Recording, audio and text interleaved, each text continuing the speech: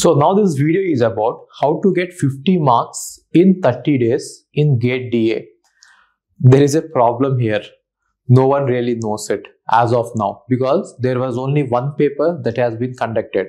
But what we have done is, from our observation, whatever concepts are important for the real industry, where whatever concepts are used in the industry maximum number of times, we are taken those concepts, and we are expecting that since these concepts are important for industry, they will be asked in GATE DA exam also, right? To be honest, we have only one paper. From that paper we have derived this, right?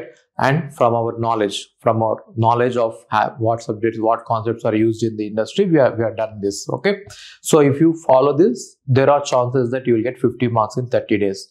Just go through them. I will just show you the slides. Just go through them.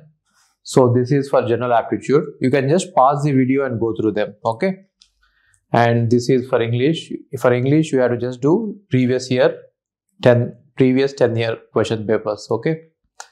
And this is for probability and stats. Just pause it and read it.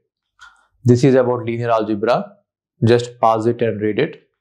This is about calculus. Just pause it and read it. This is about programming data structures and algorithms. This is about database management and warehousing. So programming data structures and algorithms are there in GATE CS also. So we have taken those topics as well. And database management we have in the GATE CS also. And this is about machine learning. And this is about artificial intelligence.